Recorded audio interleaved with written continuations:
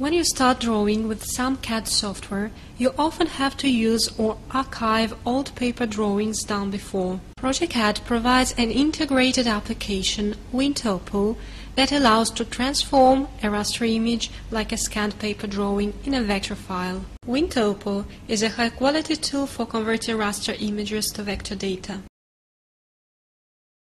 To convert raster image, just perform these 3 steps. Load the raster, click the One-Touch Vectorize button, save the vectors. WinTopo can read all the principal image file types. A raster image is made up from pixels, like the picture obtained from a scanner or the screen image on a computer monitor. It has a finite amount of detail which is dependent upon the image size and resolution.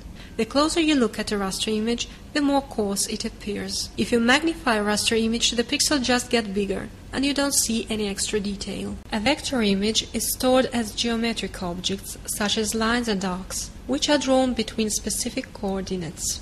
If you magnify a vector image, you see the lines more accurately, and the line edges stay smooth. Vector drawings are utilized in CAD, computer-aided design, and GIS, geographical information systems, and other applications where accuracy is important. WinTopo employs a 2-stage vectorization process: thinning of the raster image to single pixel width lines, extraction of real vectors from the pixel lines. The approach used by WinTopo is to reduce thick or blobby regions down to single pixel width items, so that the image is transformed into lines of pixels. This process is called thinning.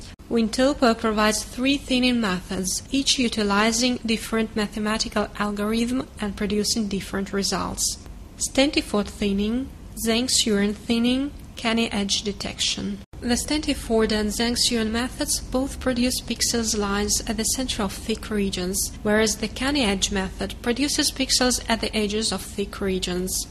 The Stantiford method tends to produce lines that follow curves very well.